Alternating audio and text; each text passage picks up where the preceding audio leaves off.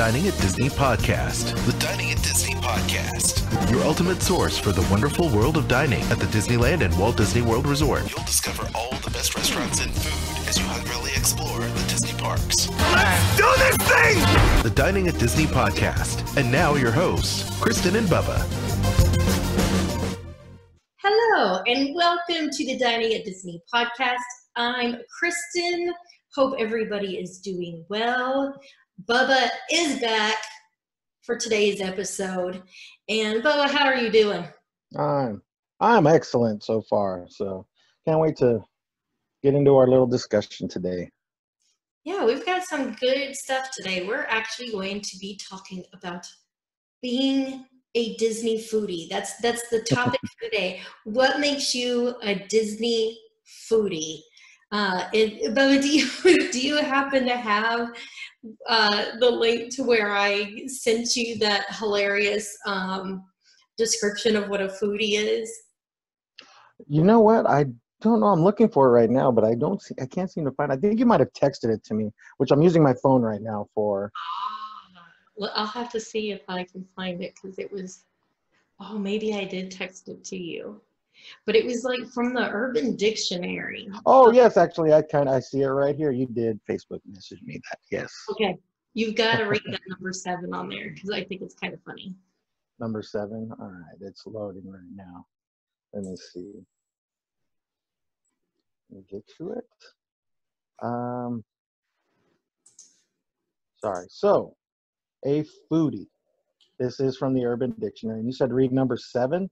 Number 7's the one that I think is clear. Number 7. Lots of them. So, a foodie. A person who thinks they know everything about food and the origins of food.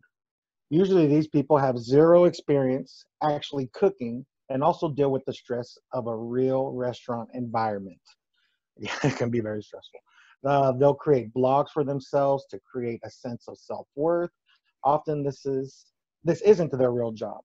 They're at the same types, or these are the same types that hang out at pretentious, expensive coffee lounges and totally destroy a layman's love of food and makes the average person feel like crap for going out to eat. It really is neither of us. And, a more accurate description I found is a foodie is a person who has a particular interest and knowledge in food. So I thought that was more of us because we aren't pretentious. We definitely don't go to the most expensive places to eat. And being a Disney foodie, of course, you also have to be a big fan of Disney. Oh, definitely. And so that's what we're talking about. What makes each of us a Disney foodie? So, let's start with our Disney fandom. When was your first trip to Disney? When did you just know that you were like in love with Disneyland? It wasn't till late in my teens, actually, because the first time I went, I vaguely remember I was probably maybe 5 years old when I first went to Disneyland, and I don't really remember much of it. And then I took a big gap from going that time. The next time I went, I was 14 or 15, and I went to Disneyland, and I had a ball. I had the time of my life. From there, I probably didn't go for like another 3 years. I went grad night, which was very hectic and crazy. 5-hour wait for Indiana Jones ride. So, but the summer after my second year in college, I believe, I was selected to go into the Disney College program. So I got to spend the summer working at Disneyland, living down in Orange County, and it was one of the best times that I've had. Working as a cast member for Disneyland, I was actually construction security for California Adventure while it was under construction. So I got to see everything before anyone. I even got to do a couple things before anyone, so it was really cool. You know, I got asked a lot of questions that summer about what's it like, well, how's it going to be. So that's when my love grew. And then uh, the next year I joined the program again for the summer, and my wife, who wasn't my wife at the time, she also got selected to go. Now, And yeah, Taylor was your girlfriend at the time, right? yes, she was. Okay. Yes. So we started dating, yeah, after I came back from my first summer at Disneyland. But and it was another fun summer. She fell in love with it too, and we just had this love for it that was unexplainable. Both of us did together. So after that, we went a few times a year, each year after that. But in 2005, we became pass holders for the first time. It was actually the day the 50th anniversary started at Disneyland, which was May 5th, 2005. And it was one of the craziest days I've seen, but that's when we became pass holders, and we've been pass holders ever since. So it's been almost 15 years. Yeah, almost 15 years. Actually, it has been 15 years because May 5th has passed. So um, it's just a love that we have together. We love going to the park together. We lived in Orange County for about 6 years, so we would go to the park daily, sometimes 7 days a week, even for like an hour or two. You know, just to hang out, people watch, eat something. You know, yeah, you know what? I feel like having breakfast this morning. Why don't we go have cinnamon roll and some coffee? You know, and sit at the hub. When we would do that, it's just something that we still love. I mean, wish we could do it right now. We're about 2.5 hours away from the park now, so it's and the food. I mean, I love the food. She loves food too, and we kind of like pick at different things. You know, let's try this time. Let's try this time. If something, you know, barely comes out, we'll try it, and it's just a love that we have together, and I'm very happy that we have that. That's really cool. So Yeah. my first trip, I was older because I grew up in Ohio. So that's quite far away from Orlando to, make a drive down. So my first trip was actually part of a high school band trip. And the school that I went to up north had a huge band. There was over 300, like close to 350 students in the band. So we were doing the Orange Bowl. We got to march in the Orange Bowl parade. So on the way down, we did 3 days at Disney. Of course, this was pre-Animal Kingdom. So we did Magic Kingdom, Epcot, and then at the time it was Disney's MGM instead of Hollywood Studios. So we did those 3 parks. And it was so much fun. I mean, I grew up going to like Cedar Point and Geauga Lake, which is no longer around, and the SeaWorld that was up there. So this was a completely different experience to me, walking into like Magic Kingdom and going on those attractions. And that was it. I was immediately sold. And from then on, and I was 16 at the time, would go every 2 to 3 years. Like I would save up in college. I mean, I paid for my way through college. So what extra money I had, I would save. And that way I could take a week and go and be at Disney World. And my first time when we first started being annual pass holders was in 2009, because at the time Al John had a job that he would have to travel for work, and Florida was his territory. And he was there once a month. So I had a job because at the time I was able to do, go wherever I wanted because I wasn't really working at that time. And I would go down, he's at work, and I'd hang out at the parks all day. So that's why we ended up getting the annual passes. So we've been one since 2009. So. Oh, wow. Long time. Not as long as you guys, but. Yeah.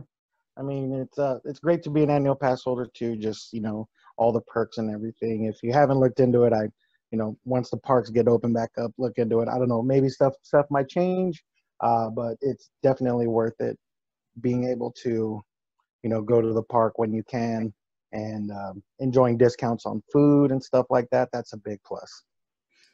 And as many times as you've been, and I know you guys go still quite frequently, and you eat at different places, you try different things. Of course, you still get some of your favorites, but have you dined at, and this is excluding Club 33 and the lounge, because those are private memberships, so we're not including those. Yeah. Other than that, have you been to every place at Disneyland? Yes, I have. I can't think of a place that I haven't been. I mean, I remember too going to the fry cart when even that was not there. Remember they had the McDonald's fry cart Yeah. there. So I mean, I can't think of anywhere I haven't been to or dined in or gotten quick service, or even a churro or popcorn or something like that. Now that I'm trying to think about it, no. I mean, even in California Adventure, I can't think of anywhere I have not dined at. Off the top of my no, I can't, honestly. Now, see, I can say Walt Disney World has many restaurants. Yeah. And I don't live within 2.5 hours, but I mean, this time last year, I had already been down to Walt Disney World 5 times. Like, I had been 3 times within 6 weeks at the beginning of the year. So I had been down there quite a bit, even if it was just a couple days.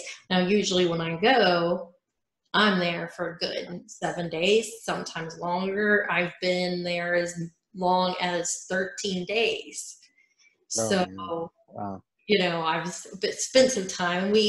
Because, we're staying at a hotel or we're staying at a friend's place, we eat all of our meals at Disney. So even with all that said, I have dined at nearly every single restaurant. That's quite an achievement. And that's including like Four Seasons, Waldorf Astoria, that are Swan and Dolphin, which are technically not Walt Disney World hotels because they're not owned by them, but they're on Disney property, including those restaurants. Yeah, wow. There's a new place that opened up in the Japan Pavilion that I haven't been to. And then Riviera wasn't open yet, so I haven't been down there for that and dined at those places. But every other place. Yeah, wow. I mean, I've done the most expensive, which is Victoria and Albert's. I've done, which I've mentioned before, Bull and Bear is one of my favorite places to eat, and that's over at Waldorf Astoria. We've talked about Ravello at Four Seasons, the phenomenal Italian food there, up to going to Disney Springs and eating at Morimoto's restaurant. I mean, and I start thinking about it because at one time I used to keep track every time I dined somewhere. And I always try something new. Like, that's been my thing since being an annual pass holder, was I can't go and have favorites. I can't keep going back to the same place and getting the same thing. I've got to try new things on the menu, which is another thing about being a foodie, is you really can't talk a lot about the food if you don't try something different all the time. Yes. And so sometimes it's really hard for me because I really want to go and have this like a favorite thing, but I'm like, nope, I've got to try something new. That's hard. That is. But it's crazy. Like, I've looked at it thinking, I don't live there, and I've been to Raglan Road 15 times. Wow. Things like that. And you're like, how have I been to nearly every restaurant? Almost all of them I've been 3 times, all the way up to, 15, 16 times at some of the places, except for Victoria and Albert's. I can't afford. Oh yeah. I can't afford Victoria and Albert's more. I've done that once, so that's the exception to that. Yeah. So there's probably maybe counting downtown Disney. Of course, I haven't tried everywhere in downtown Disney here. But one of the restaurants I haven't tried is Storyteller's Cafe in the Grand California. So that's somewhere that I've been meaning to try. They do have a character breakfast, in the morning, but during lunch and dinner, I definitely want to go there and give it a try. Oh, the place, every place like that always has like delicious findings. That's one place I have been, and I have been to a lot of them at Disneyland. It didn't hurt the year that we were the dual coast annual pass holders. That was too much. Oh yeah, the Premier Pass, yeah. Oh yeah, I still have that. I was like, oh, it's pretty and gold and shiny, and I'm gonna keep this forever. I need to do something with it, like put it up in a shadow box. Yeah, nice little frame for it. So you though have like myself have experience in the food industry. That I have plenty of experience. When did you start working in restaurants, Bubba? Well, with food, I mean, when I was in junior high, I would get dropped off at school at 6 a.m. and I would go help in the cafeteria. My mom would go work at around, 6 a.m. and she lived right by my junior high and, would drop me off. But the people, the staff there knew like, oh, it's okay. You can come and help out. So I've been, been doing that. I want to say over 20 years. I started out in after college doing, cooks for restaurants, barbecue places, even worked in a soda fountain, a very popular one here in Bakersfield. And, from there, I just basically did everything and worked my way up, worked for different types of restaurants, Italian, barbecue, American cuisine, stuff like that. But, and then I became management from there, and I was a manager for over 5 years with one restaurant company. And so I basically have done it all. And, from the busing all the way to managing. And I've taken every test in California. They are very strict when it comes to, health laws and stuff like that. So I had all the certifications and permits and stuff like that I needed to be a manager, especially with ABC laws here in California. Yeah. And yeah, so man, it's just, I've done everything you can think of in restaurants. So was your first job working in a restaurant? My first paid job was actually, the soda fountain here. So, doing, serving ice cream and making shakes and floats and selling candies and stuff like that. But then from after that, I started working for a barbecue place, and quite the difference going from a soda fountain to a barbecue place, because there I am, 8 a.m, getting brisket ready and racks of ribs all ready to go, getting the fire pit ready to go to do some barbecuing. So, quite the difference. And I love barbecuing. So that was a good start to my hearty food career, was doing barbecue. So that's been because of working back in the kitchen, not just front of house, waiting tables, or being, a host. You got the kitchen, skill and knowledge on top of also the management thing. So that's really cool because Exactly. my first job ever was being a hostess. And I was actually a hostess for Charlie. And so that was my very first job. And when I was in college, I learned after my first semester, I was like, I don't even know that I had gotten it all the way through I had my first semester. I realized I was like, I can't pay for school this way, working, because I was in retail at that time. It's like $425, that's not going to cover college. Ooh. I'm going to be in debt forever with this. Wow. And I didn't want to take out any student loans. So my dad was like, I can loan you the money, but this is our deal. Like, you have to pay me, this percentage of everything you make.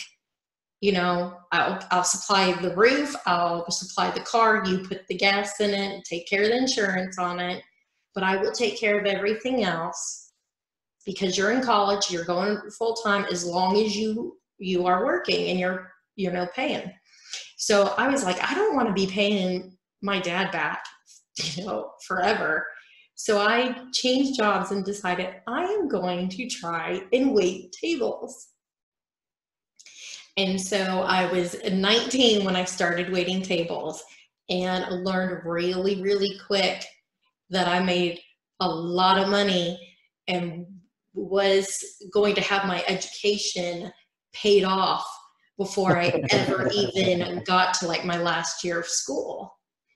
And had worked at different restaurants. I started out at one that's no longer around. It was based out of Atlanta, and it had Southern American food, like twists on like fried green tomatoes, and had like goat cheese and this roasted red pepper sauce. So it wasn't like what you typically think of Southern food. It was a twist on Southern food. It was good.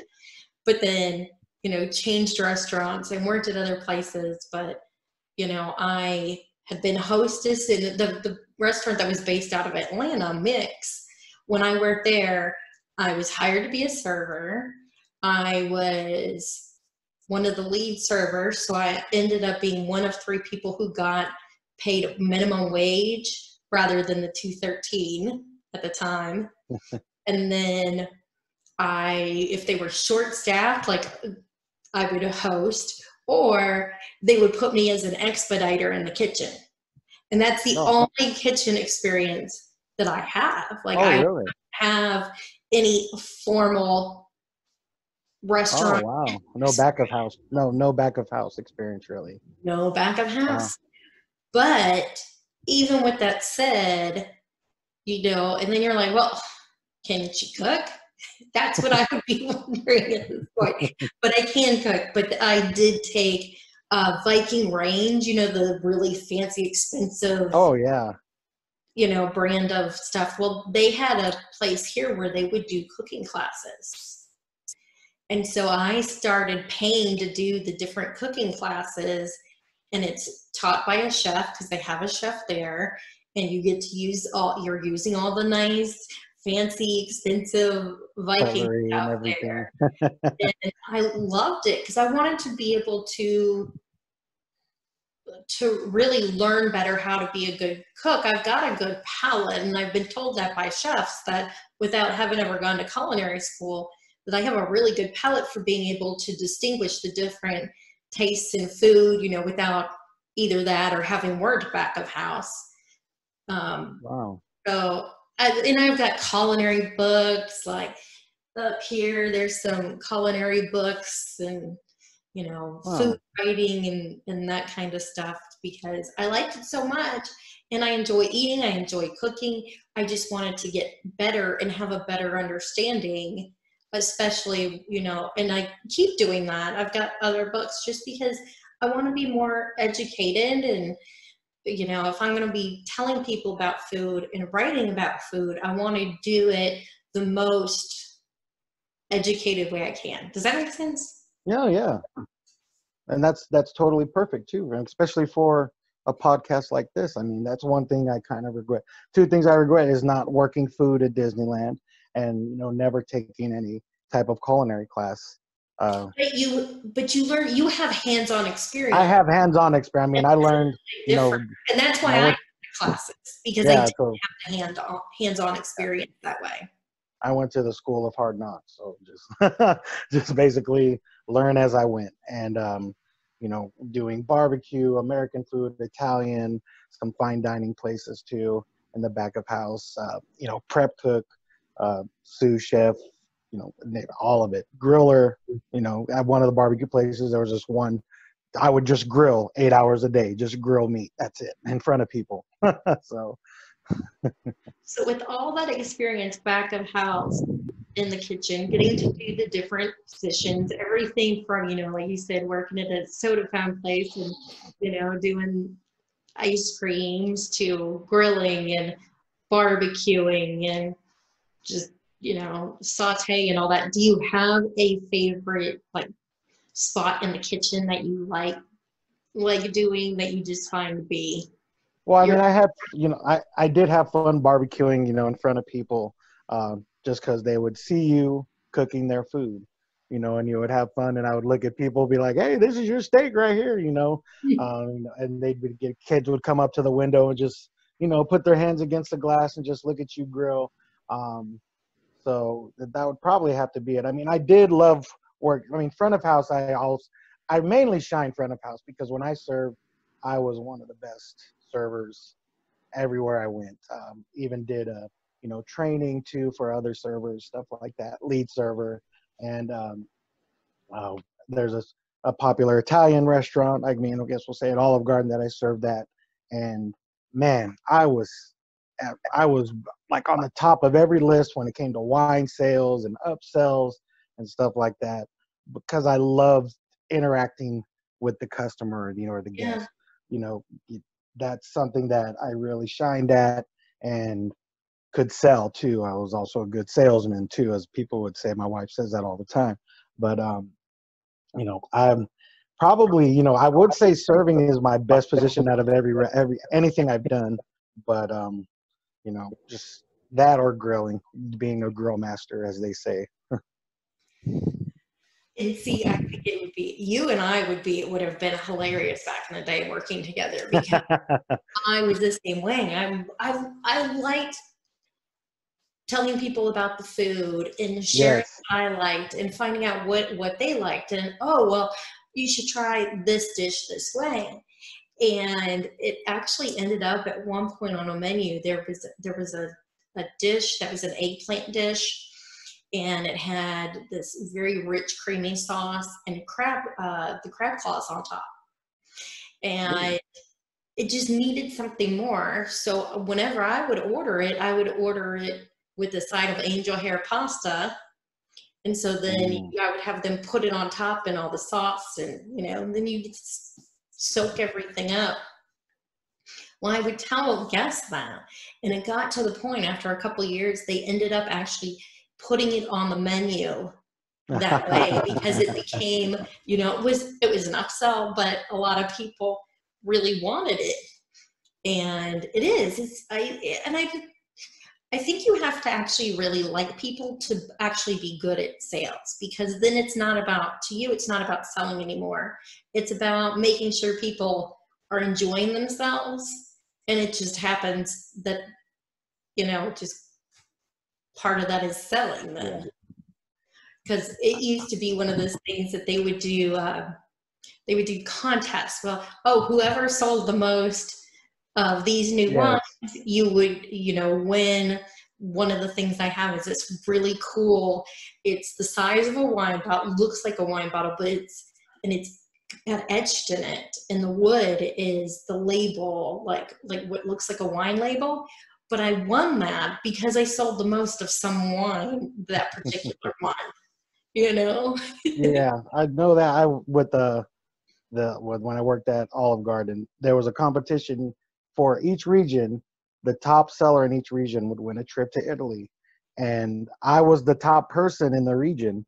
But unfortunately, I moved back home. It was when I lived down south, but I moved back home to Bakersfield, so I had to stop. I had stopped right in the middle of it, and I was just, oh well. I mean, I could have went to Italy, but oh well. So, and it's funny too, when you're describing that about the crabs and the angel hair, I picture the scene from Ratatouille when he's trying to, let's do it this way. Let's do it this way. No, let's take it out. It was one of those things that, and it was these beautiful, stacked eggplants. It's funny that you say that. And the sauce kind of just oozed over the top of it like it does in that movie. So it's funny that you say that, because you know what? That dish kind of did have a lot of the similarity to the Ratatouille dish. No, so man, you need some back of house experience. But you do. I've seen you did run a blog called Cooking with Mickey, where you did cook. Did demonstrations in front of the camera and brought it out to the world, which was really cool, and I really miss. You know what's funny is I'm actually more nervous when I do something like that. It has nothing to do with the cooking or the cooking and the talking part. It actually has to do with the being recorded part. And people tell you all the time, like, why are you nervous when you can go back and redo something? And I'm like, I just am. There's just something about me talking to a camera by myself that seems very nerve-wracking to me. Yeah, I could picture that. Yeah, I kind of feel the same way. It's hard to not to talk to yourself, because that's why I like doing this interaction thing with me and you. So. Oh yeah, that's why I like the Aldong. He can, because of him having been a DJ, he's good at the talking to nobody thing. But I'm somebody, I like to interact though. I like to be social. So I like having somebody to converse with. And I don't know, hopefully people find us quite entertaining. Well, we're telling people about our experience, because you don't want to go to a Disney food, podcast, and they're not fans of Disney. Then I like food. Well, who doesn't like food? I mean, come on. I mean, it's about a love of food and a love of Disney that we want to share with everybody here. So. Oh yeah. Yeah. So do you have a favorite, since we're doing this, let's just like wrap it up with some favorites. Do you have a favorite restaurant that you like to go to, whether it be like quick service? Actually, let's do one quick service, then a table service, and then like a favorite meal. When it comes to flavor, there's places that have a lot of variety, stuff like that. But, quick service, I could never, ever go wrong with Plaza Inn's fried chicken, because it's just very moist inside, the crispiness of the outer layer. And, they always mix the vegetables up when I go. So sometimes I'll get the vegetables, but most time I'll get the double mashed potatoes, which is home cooked mashed potatoes and gravy. There's just something about that I mean, it's like I feel like I'm a part of Walt too, because that's Walt's chicken right there. It's something that he loved. Along with Walt's chili, you could get at Carnation Cafe. Just it makes you feel special, knowing that, gosh, Walt ate this and loved it just like I do, and that is one of my favorite dishes there. When it comes to quick service, yeah, because it's already ready to go for you. You're in and out right there, and maybe less than 2 minutes, ready to eat, and that's what I love about that. Yeah, it is really good. You had me try it the one time we went. I think the first time we all went, yeah. Oh yeah, with me, you, Al, John, and this geek. Yeah, yeah. Yeah, I remember that. It was fun. Okay, so your What's yours? Table service then. Oh, we'll go my favorite table service. Who? Oh man, that's gonna be I'm gonna have to go with the Monte Cristo at at Cafe Orleans. I could eat that any time of the day, breakfast, lunch, dinner, midnight, 2 a.m., 3 a.m., whatever. It's, like I love crispy fried foods. And not only that, I love it when everything is so moist and flavorful inside.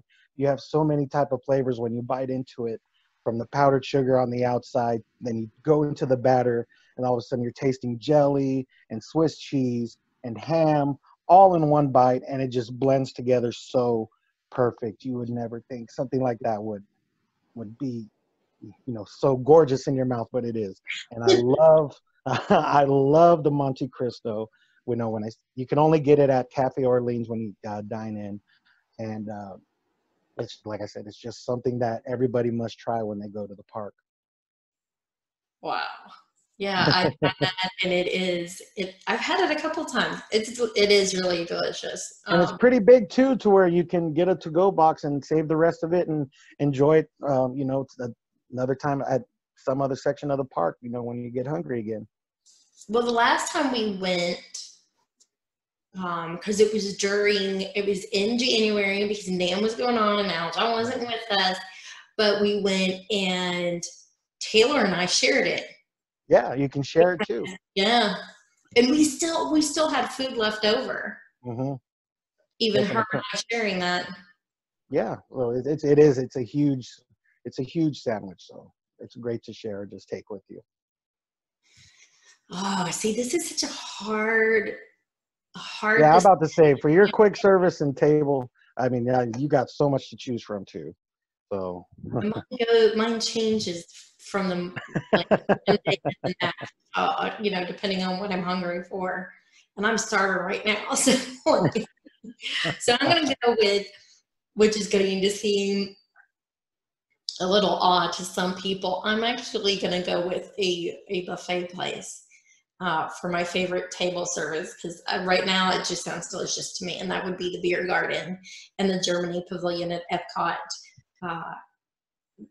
They, over the years, have improved that menu so much from what it was when I first got my annual pass to now. Like, they have these amazing rich soups, like they do a potato leek or a wild a cream of mushroom. It's like wild mushroom. It's not, you know, like the stuff you get in a cake. yeah, it's so good you want to have more of it. And then they always have a carving station. You've got everything from sauerbraten to Wiener Schnitzel. It's they do pork schnitzel, and then one of my favorite sauce. I always have to have what's called Jager sauce on mine, and it's a hunter's sauce. So it's made with like a beef broth is the base of it, but it's a creamy mushroom, but it's dark. It's not a light colored mushroom, and it has great flavor. It's one of my favorite things. But I love, like you said, where it's like nice and tender on the inside, and then outside on the schnitzel, it has that nice crispy batter. And they always have pretzel bread, which I love pretzel bread. And then they have like the little salads and stuff. So, you know, you've got like a creamy cucumber and like a pickled tomato, onion, and cucumber, and a slaw and things like that that you don't usually think of as being German dishes. At least I don't, because I, grew up with those things in my house. You know, it was, cucumber salad. And everything's always good. You always leave full, and they've got everything from, they have the best apple strudel there, and they've got a nice vanilla bean sauce to like put on it. So good. But I would have to go with that being, at least at this moment, is going to be the place that I would pick. And then quick service. I think I would have to go with Pecos Bill Tall Tale Inn and Cafe. Their food is good. I love the topping bar. I can have Mexican and add some, salsa and guacamole and sour cream and extra cheese and all that stuff to whatever I get. Nice. And I always I've tried I think everything but the salads since they changed the menu. But I used to always get the salad, but now like they've got the fajitas and all that kind of stuff. So I always get something different. And the nice thing is it's a lot of food. So you could even share, because sometimes Aljon and I will do that. We'll get the fajita dinner, and, we always kind of like, when we get that, I'm like, do you want the chicken or steak? So that chicken or steak, which one do you get? And we switch it up, it just kind of depends on the day of what we get. But their food for quick service is always hot. It's always good. And it is always busy, which makes using the app to order really nice. Wow. Okay, that's cool. Well, is there anything else you can think of that we didn't discuss that we should share? No, I mean, we just want to get the people out there to understand where we're coming from when we talk about food. And I hope you guys understand that we do love food. We love Disney, and we, try to share everything that we can with you when it comes to, hit or misses. But, we always love to hear from you guys too about what shines when you go to the park, what foods stand out too. So, no, I think we covered everything. I think we did too. Yeah. Yeah, and if anybody ever has questions for us about anything, even if it's something about our, you want to know what our favorite Italian restaurant is, or what are your favorite, foods at this particular park, or you've got something like that, you guys can always hit us up with those, and we can talk about that too. Cool. Well, I think that is everything for today, Bubba. You want to tell everybody where they can find you? They can find me on Instagram at big_Bubba_B. As far as Dining at Disney, you can find us at diningatdisney.com. We are working on updating the website, as well as you can also follow us on all of our social medias. Make sure you like, subscribe, and click the notification bell so you know when we post new content. And subscribe to us on Anchor or any of your favorite podcasting places so you can catch all of our new shows.